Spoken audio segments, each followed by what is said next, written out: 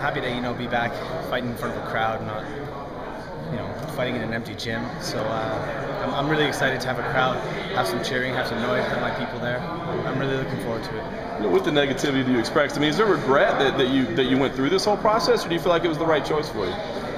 It was the right choice. I mean, obviously the outcome, helped me deal with all this, with everything I went through, as far as the tough house and whatnot.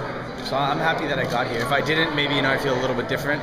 But this house got me, where I needed to go. It was almost like a blessing and a curse at the same time.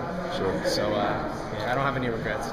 Was there ever a point in the season, obviously before the semifinals were done, where you looked at Colton and thought, I think that's the guy I'm going to be facing in the finals? I always had a feeling that me and Colton were going to fight. I didn't know when.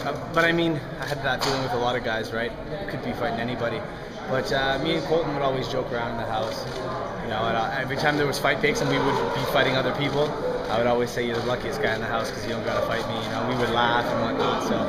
So, super cool guy, man. We always got along in the house, and we didn't cross paths until now. So no tension, just kind of a healthy rivalry, to so to speak. Yeah, exactly. It's competitive. Obviously, we're both competitive guys, or else we wouldn't have got where we've gotten to. So yeah, it's definitely going to be a fight on Saturday. Two competitive guys, and even though there's no animosity, right? The sport is what it is. So we're going out there to fight. I know none of these guys are probably your buddies, but saying that, do you think was he one of the guys you were closest to in the house? No. I was closer to the guys on my team, obviously, but I never had any quarrels with.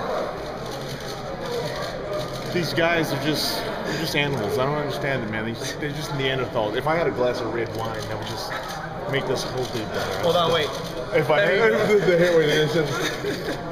mean, I just don't understand why they keep just, I don't know, man, they're just morons. If they would just read some books and maybe sit around.